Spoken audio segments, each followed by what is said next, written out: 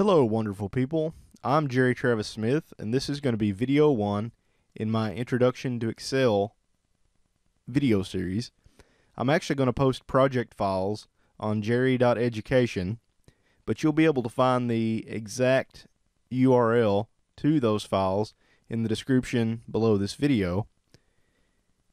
This little project is going to be a spreadsheet for a lemonade stand that has 4 different locations, and it tracks sales data across 4 different weeks. So you basically have 16 points of data. And the owners want to put the data into Excel and get some summary statistics, such as total sales, average, highest sales, lowest sales, by location and by week. So we're going to set this up. Now, in this particular video, we're not going to do a lot of formatting. Everything's going to be kind of plain, and there's going to be a few things, such as the date, that doesn't really look the way we want it to look. But we're going to focus on the formatting and making this look nice in video number 2. So without further ado, let's get started. Now, the first thing we want to do in our little spreadsheet here is actually put a title at the top of the sheet. So in cell A1, and let's give this a nice little title here, and we'll make up a name for the business, and we're just going to call this So Sweet Lemonade Stand Sales.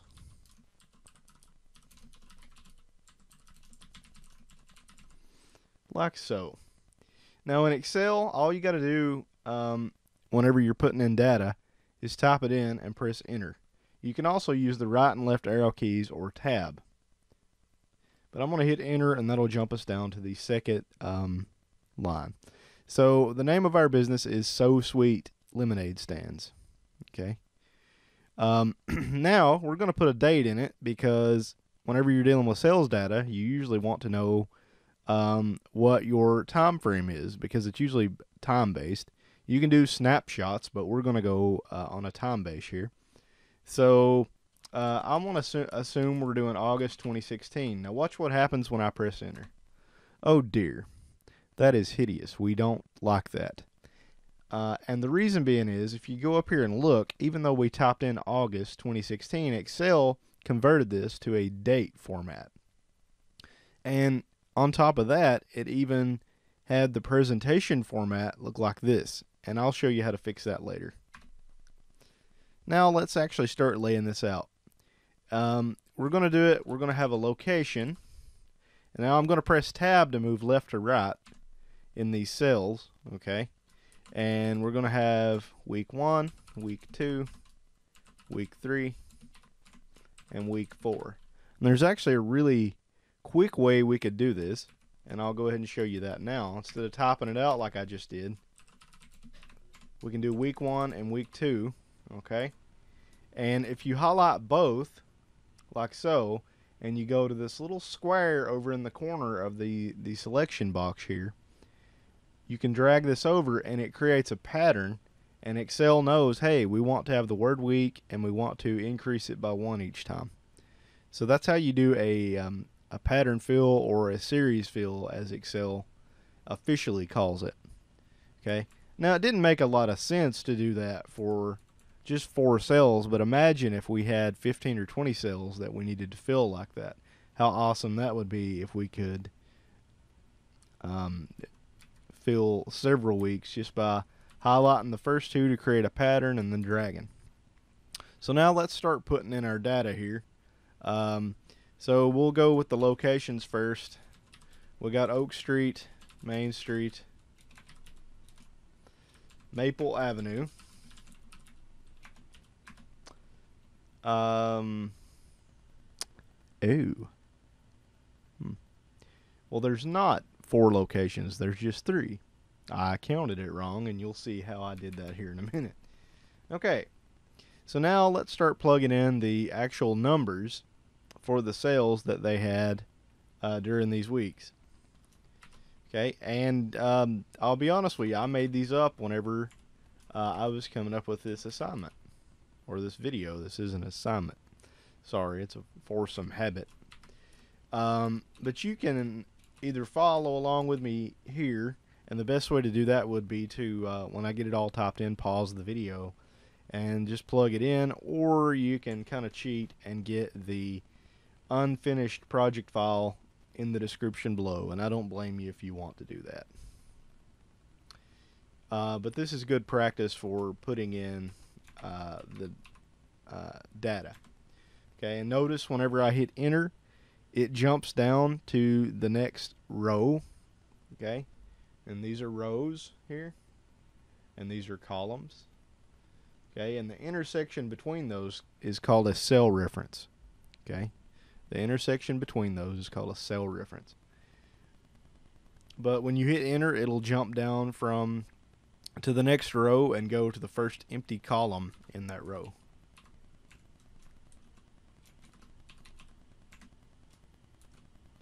And really, I wouldn't have to be putting in these dollar signs. Okay, we could actually do that later. And you can see I'm having a really hard time for some reason getting those in there properly.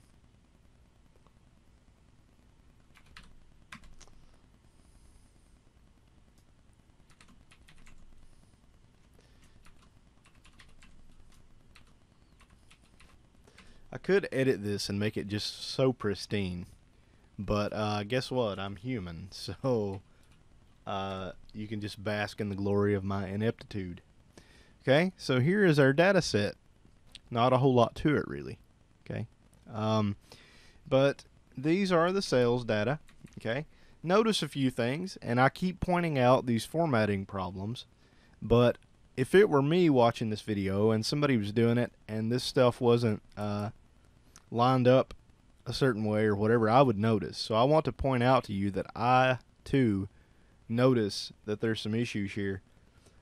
Notice how that we have week 1, week 2, week 3, and week 4. These are all aligned to the left, and the numbers below them are aligned to the right. And that's the way it's supposed to go by default.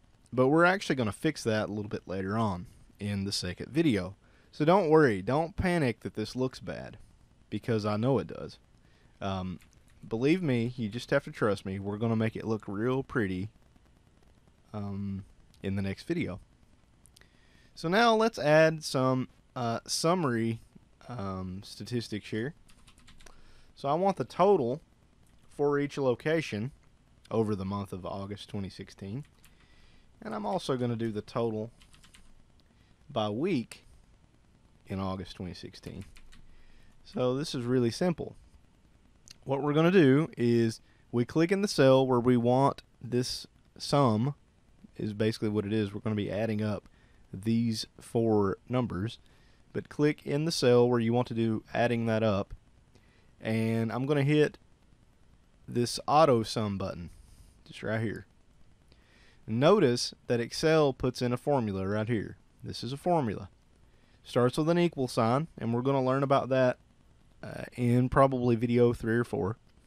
But we're going to start out with an equal sign and the word sum, which is the function name. Then there's a set of parentheses.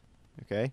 Inside of the set of parentheses, there is a range that starts with the first cell that we want to select in this range, which is B4. And remember, this is a reference, B4, and it intersects right there. Okay, and then there's a colon. And then there is the second cell in the range, and what Excel does is it goes from starting cell to ending cell of the range.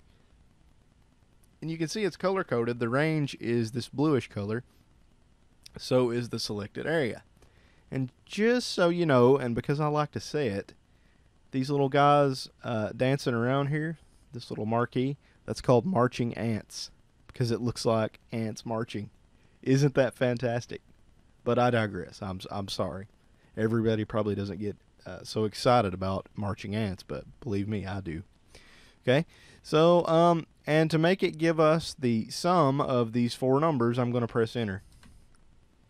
Okay, so what this is telling us is for the month of August 2016, the Oak Street location had $963 in sales. Okay, now we could go down here and go to the second row, hit auto sum again, same thing. And Maple Street, we could do the same thing. Okay, now watch what happened though. Here's a problem. Okay, Excel tries to be smart, and with the first two, it assumed that we were going to do a row for our range. But whenever we got down to Maple Avenue, there was actually two numbers stacked on top of one another. By default, Excel figures you want to add a column of numbers instead of a row of numbers. So in this case, it was really not very smart. So to fix this range, what I'm going to do is click on the first cell and hold, and just move over to the last cell, so B6 to E6. And by the way, you could type these in and get the same exact selection by typing in B6 colon E6 on the keyboard, but I very rarely ever do that unless I'm dealing with a massive data set where clicking and holding would be not so convenient. Okay, so if Excel tries to guess at what you're wanting to sum, and you'll see there's going to be some more problems when we get an average, a highest, and a lowest. But if it tries to guess and gets it wrong, then you can always override it, because remember, computers are so stupid. They only do exactly what we tell them. They appear to be smart because they can do things like adding these numbers up in lightning speed, but really they're really, really stupid. So don't be fooled by that. Okay? Now, I'm going to actually highlight these two cells and press delete on the keyboard, and delete actually will clear out whatever's in the cells, by the way. Backspace does not clear out a selected bunch of cells. Okay, and notice when I'm selecting cells that I'm real careful to click in the middle of the cell and click and drag. Okay, if you click over on the side while you have this four-headed arrow, that's going to move whatever's in here, you know. And sometimes you may want to move it, but more often than not, that's not really what you're concerned with. Okay, so basically the reason I deleted this stuff out is to show you another one of these lovely shortcuts. Okay, you got this little fill handle here, and we already used it whenever we selected a pattern and dragged it across to do week 1, 2, 3, 4 automatically. But if you have a cell with a formula in it and you want to fill that formula down, you just go over to the fill handle and click and hold, and I'm going to drag straight down and let go. And there you go. Okay. We have basically just filled down that formula. And the way that Excel works when you fill a formula, notice what happened to my reference. Okay. My first reference was B4 to E4, which is this. And by the way, if you double click in the cell with a formula in it, it'll go back to formula view, and it makes it really easy to see your ranges and all that good happy stuff.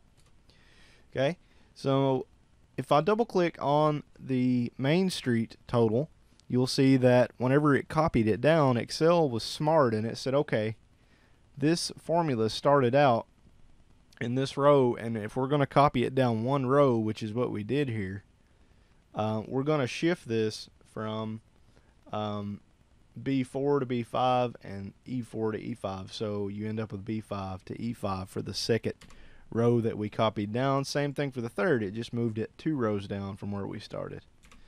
Okay, that's called a relative reference. Whenever you copy it and it updates itself depending on where you are in relation to where you started copying from and where you ended up. Okay, because it's going, each row it's going to update this. Oh, and I messed up this formula by clicking on something while it was highlighted. To get out of edit mode without saving your changes, because right now I've totally fouled this formula up, I'm just going to press escape on the keyboard. Okay, so there we go. We've got those totals. Now it may seem like it took me a while to get this done, but in all honesty, if I weren't talking and explaining it, this would be lightning fast. I mean, anybody that has used Excel for a while could get all of this done in 10 seconds. Okay, now let's get our totals for each week. And this is not by location, this is by week. Same thing, going to go auto sum. Okay, and just so you know, I'm not going to do it one at a time. Since you guys know how to do that already, we can click and drag straight across, okay? But guess what? As is usually the case, there is a quicker way, okay? We can copy it across the way I already showed you. But watch this. This is fantastic. I'm going to highlight all this and delete it out. Now, if I would have highlighted this first and then clicked auto sum, Excel says, okay, they clearly want to sum the columns. Okay. Bam. And either way, you get the same result. And honestly, that one is the same exact amount of work as what we did a minute ago. But I could do it here and then copying it over, because either way, you had to click and drag your mouse that far. But you guys may not be the type of people that efficiency keeps you awake at night. But for me, I am. But either way you want to do that is fine and dandy. It doesn't matter. You get the same result either way. And right here, we could have gotten this number here either by adding the column or by adding the rows. Okay, really wouldn't matter. You're going to get the same amount each time. Okay, so that was easy, right? We auto-summed the rows and the columns and got our totals by location and by week. Okay, so now let's get the average for each location. So I'm going to type average, and really it doesn't matter what you type up here. This isn't going to influence whether it gives you an average or not. I could literally type Kermit the Frog here, and as long as I use the right formulas down here, it's going to give me the average. But the Kermit the Frog thing doesn't really make a lot of sense. Okay, I'm just being honest. Okay, so I'm going to hit the drop down here and go to average. Okay, and Excel tries to be smart, but it's not smart. Again, it doesn't know any better because it's trying to average the 4 weeks and the total. Now, when you're calculating an average, you don't want the total in there because the total itself is just another summary statistic, and you don't want that added in. So I just need to readjust my range to point at the right cells. I just clicked in the middle of the cells, or of the first cell, and then drag to the right and then let go, and now you press enter and we have the average. Okay, and whenever I double click on this little square, and I don't know if I told you guys this yet or not, you don't have to click and drag down to fill it in. You can, but if you just double click, it knows what you want to do. Now in this case, it was kind of smart. It did not go down to the total, because getting the average of a total line may not make a lot of sense, because it's like, wait a minute, you know what? Why would I want to do that? But maybe we do want to know the average per location per week. So I'm going to go ahead and add that in there, and you can see all that did was like that. But Excel figured out, hey, wait a minute, this row is a little bit different than the other rows. Maybe he didn't want to do that. Okay, but the average that we earned per week works out to $619. And that may be kind of handy to know. Okay, so now we want the highest week's worth of sales. So you may have noticed, if you're eagle-eyed, that if you go up here to the auto sum and hit the little drop down, there was a maximum in here, which is the highest number in the range. Okay, again, Excel's not so smart. So I'm going to highlight only the 4 weeks.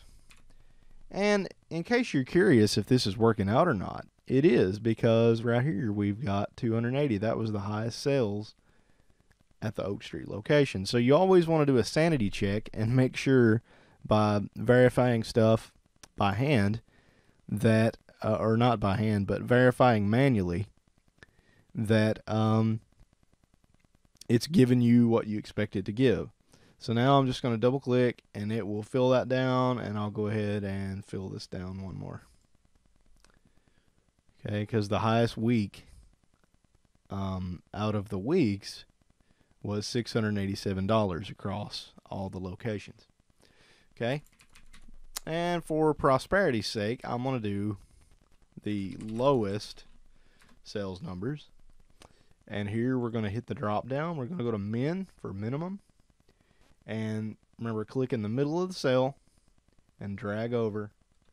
And there you go. If you don't click in the middle of the cell and you get the four-headed arrow, it will move what you're doing. Or it'll move the cell contents, rather. Okay? So there we have generated our summary statistics quite easily. Okay? Let me point out something here that I just noticed that's probably driving some of you crazy. Wait a minute, the Maple Avenue's cut off. And that's because the word Maple Avenue went outside of the cell, which was all well and good until we put something here. And if the adjacent cell has something in it, it will truncate or cut off at the edge. Now don't worry, the Maple Avenue text didn't actually go anywhere. You know, we'll have to fix that in the second video. I don't know how many times I've said in the second video, but hey, that's life. Okay, so now let's generate a couple charts real quick. Okay, and doing charts is pretty easy, actually. Just like most other things in Excel, we usually start out with some range that indicates what data we're going to do. So I'm going to select from the word location over to week 4 and then down to the week 4 Maple Avenue cell. Okay, and the cell reference here would be A3 to E6. Okay, A3 to E6. To insert a chart, we're going to go to Insert.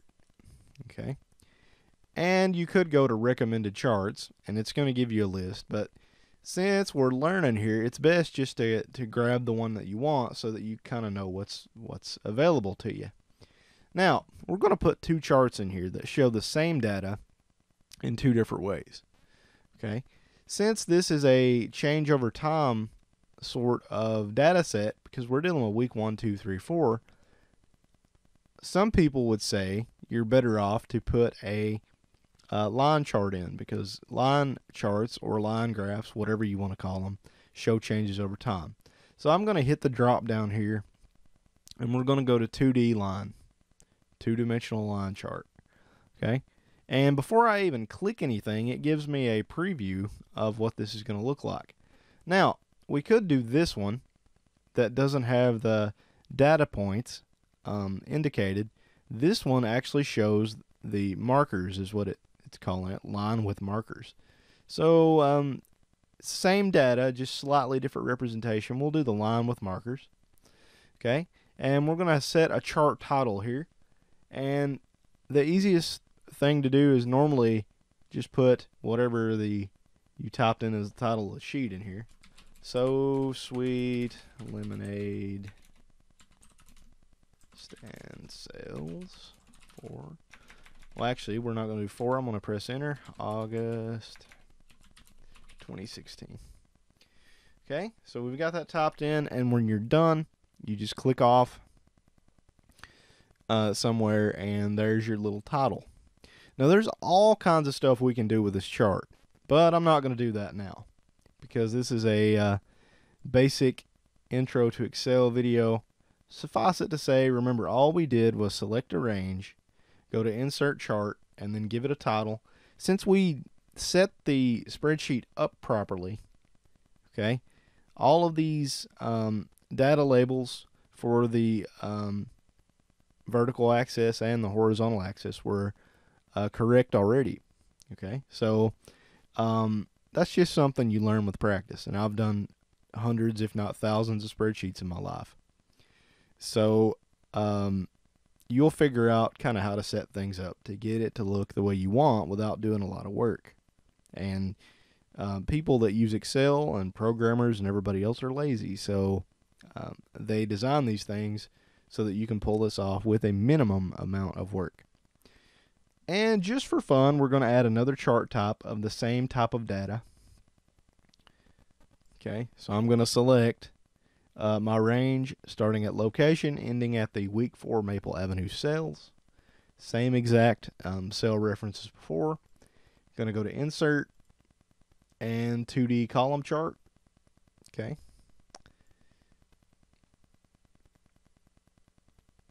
And just kind of move it so that it is pretty much in the same location.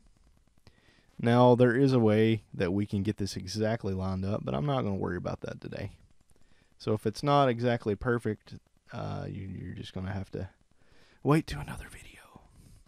Okay, so sweet lemonade stand sales August 2016. Okay, and over here we have this little options panel that popped up. And depending on what you're clicked on, the options change. And this is kind of something that was added in Office 2013, so you probably wouldn't have seen this in 2010 or prior. I'm just going to close it right there because, frankly, a lot of times it gets on my nerves. There's other ways to do it, and I'm an old school Excel user. I end up doing some of this stuff the old school way. Some of the ways I'm going to show you may be old school. And if you're watching this and you know a quicker way, then why are you watching an intro to Excel video? No, I'm just kidding. Feel free to tell me what I did wrong in the comments. But that's going to wrap it up for our first intro to Excel video. I think it went rather well. This is a very ugly spreadsheet. There's a lot we could do to make this a lot more appealing. But that's what the second video and beyond are going to be for. So thanks a lot for watching. And again, you can get the project files for this in the description below this video. And you can subscribe to this channel to get a notification whenever video 2 has been created. Thanks a lot, guys. Have a great day.